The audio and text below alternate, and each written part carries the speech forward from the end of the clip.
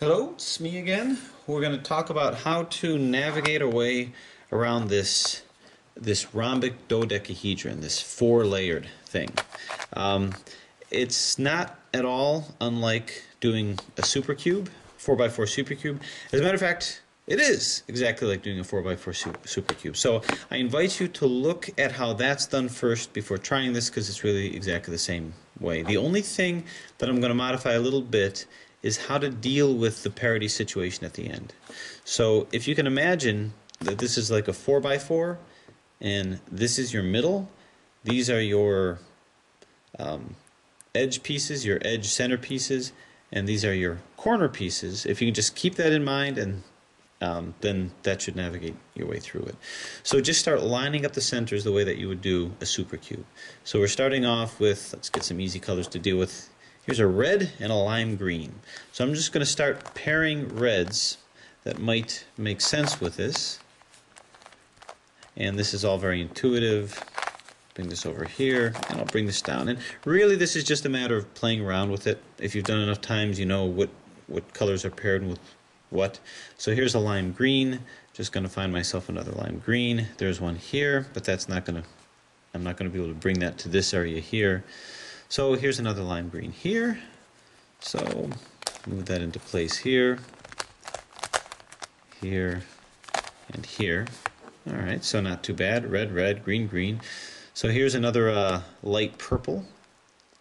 So what I'm looking for is a light purple and a gray. Does it exist? Light purple and a gray. And I'm going to say probably not. There's a light purple and a white, close, but no cigar. So you just keep searching for colors that might make sense. So after fiddling around a little bit, I've got the red, red, I've got a blue, blue, and I've got a lime green. So I need to see if there's a light purple and a lime green. And there's one right here. So we'll move that into position. And this is just a matter of finagling, moving this around. I need to pair this with this. So I'm just going to set this up over here.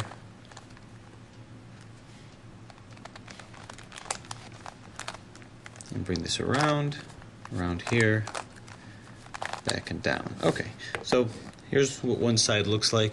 Now from here it gets a little easier because I don't have to keep hunting. So here's a blue. I just find one more blue, which is here. And this is the only other one that it pairs with. So I'll find the other blue, which is here. So I'm going to want to move this down to here. So bring it down. Turn it to bring it out of the way. And bring it back so that this comes back. Put this back into place, and all the other colors kind of fall in.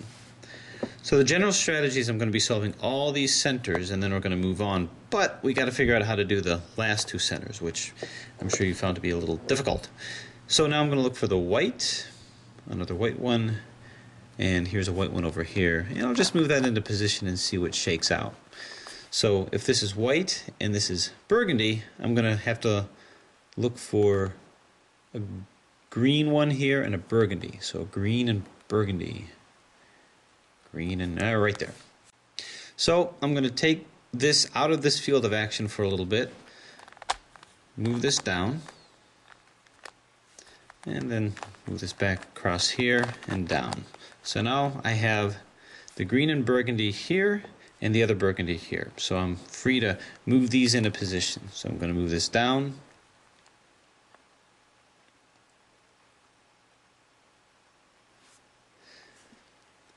Actually, it's the green and white. Sorry about that. So I've got the green and white over here and the burgundy here. So I'm just going to be trying to put these into position. I'll move this out of the way, bring it here, back, and down. And then I'm just going to move this into position back here. So really it's just making sure that my patterns go back. So now I'm going to move this down into here and rotate it into position. So put it in, rotate 180 degrees, and bring it back. So that's pretty good. 2 middles here, 1 here. This is lined up, and the whole key is that when you're solving these things, you want to get them all lined up. So what I'm going to naturally do is go for this one here. I'm going to look for the red one. Well, here's a red one here. So I'll just move it into position. That would mean down, rotate, up to make sure this is put back in place.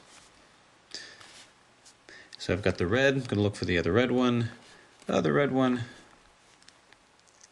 is right over here. So it's just a matter of moving that back into place here.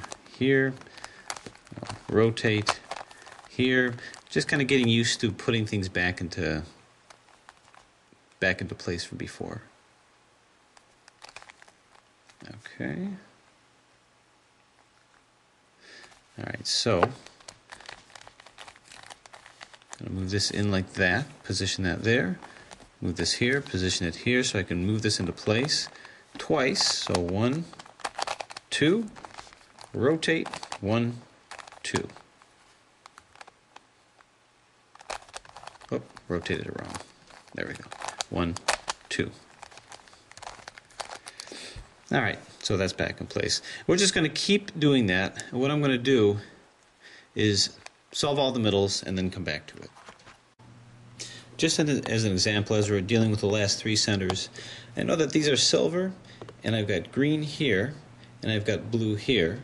So just to pair them up, I know that here's the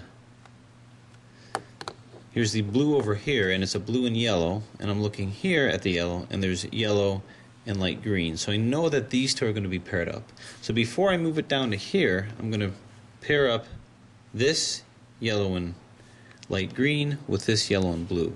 So what I'll do is just move this over here, pair it, and then move it back. And now I'm ready to move it into position, this one into position down here. You know, I'm getting a healthy respect for people who manage to explain things well, what they're doing as they're doing it. It's not easy. Anyway, so we'll move this into position down here, move it down, rotate 180 degrees, move it back, and this also should be where it needs to be. So we've got this center, paired, solved, and now we come to the dreaded last 2 centers.